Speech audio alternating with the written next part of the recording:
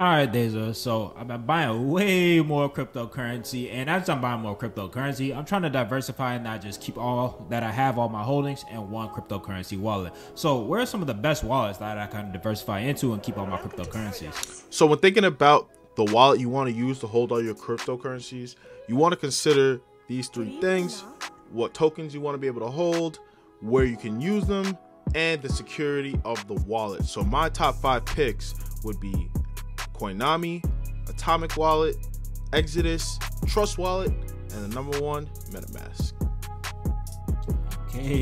Okay.